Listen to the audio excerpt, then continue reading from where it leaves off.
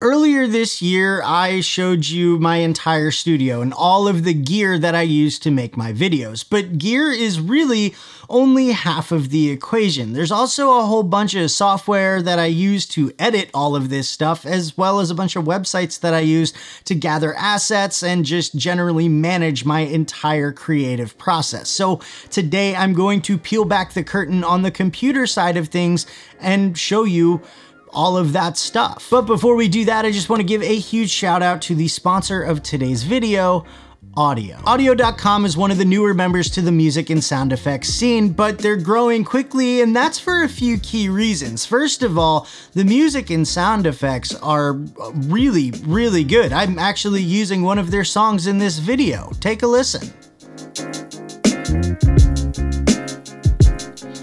Pretty cool, right? They also have one of the most unique pricing structures I've ever seen. They've got an annual subscription for music and sound effects, but you can also choose to get an unlimited lifetime music license or an unlimited lifetime sound effects license, meaning you pay once and you never pay again. And for those of you who are doing TV broadcast or cinema work, Audiio.com just released their Audio Pro license, which expands their usage to broadcast and cinema. Audiio.com is trusted by a whole bunch of big brands like Toyota, Adidas, IBM, and more. So if you're looking for high quality music and sound effects that you can use in your videos, and you only want to pay once and have unlimited downloads for life, make sure you click the link in the description and check out Audiio.com today. All right, so here's how we're gonna do this. I am going to talk about a lot of stuff here. Everything will be linked below. Some of those links are affiliate links and they will be marked accordingly. Also, I'm not going to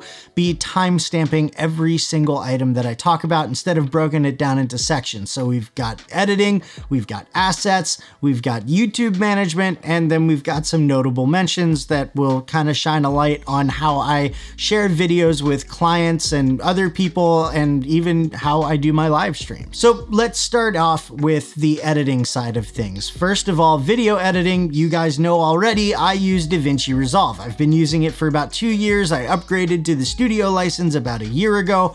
I absolutely love it. For those of you who are brand new to the channel, DaVinci Resolve is an all-in-one NLE, meaning you can do editing, you can do color grading, you can do audio, you can do effects, all of it within the same app, and I absolutely love it. I do a lot of tutorials here on the channel, so if you're not subscribed already and you want to learn more about DaVinci Resolve, make sure you click that subscribe button so you don't miss anything. Now, when it comes to my audio-only projects, which I typically only do in freelance work, I use Adobe Audition. I've been using Adobe Audition as my main DAW, or digital audio workstation, for quite a while now, and I absolutely love it. Not only is it easy to create multi-track recordings, but it's easy to do multi-track editing. There's a ton of effects, a ton of presets that just make everything super, super simple, and it also supports VST plugins, which is really nice. For photo editing, I use a couple things. For basic photo editing, like if I'm doing a photo shoot, then I'll typically use Luminar AI because it just makes everything simple. I'm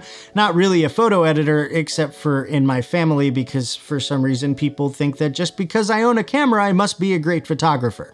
I'm not. So I use Luminar AI to make things simple. And then for thumbnail creation, I use Photoshop. And then last on the editing side of things is creating subtitles for my videos. And for that, I use Descript. Now, subtitling is not the only feature of Descript. It's actually a full-blown editor. I did a whole review on it not too long ago. I'll make sure I link that below. Now let's move on to assets. And when I say assets, I mean things like music and sound effects, stock footage, effects templates, stock photos, all that kind of stuff. We'll start off with music and sound effects. We already mentioned Audiio, which I have been using more and more lately, but I also use Artlist and Epidemic Sound. And the reason why I use all of them is simply because I like having a large selection to choose from, and I typically get bored if I stick with one website long enough.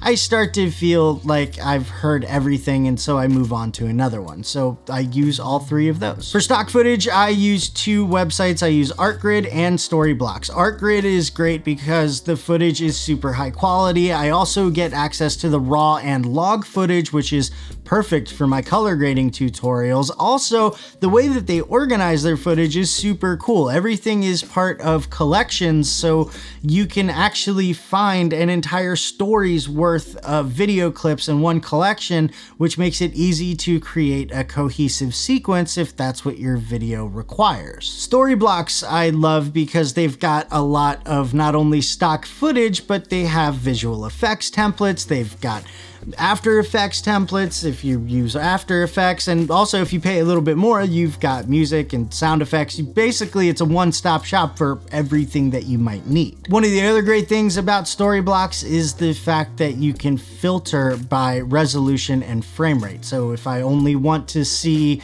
shots of the beach that are in 4K and 24 frames per second, I can do that. Now, unfortunately, Storyblocks has After Effects templates, but not DaVinci Resolve templates. So for those, I go to a couple other websites, namely Motion Array and Mixkit. Motion Array is great because for one monthly fee, I get access to a whole bunch of DaVinci Resolve templates and Fusion macros and just a whole bunch of stuff. So that's a great resource there. Mixkit is amazing because it's free and they have DaVinci Resolve templates, they have Fusion macros, they've even got stock footage, music, and sound effects. You've heard me talk about them on the channel before, so I highly recommend Mixkit. So in total, that's what, like 7 sites that I use to get assets for my videos. That's a lot. I never realized how much time I spent gathering assets on the internet. Anyway, let's move on to YouTube. I use 4 different sites to manage all my YouTube stuff. For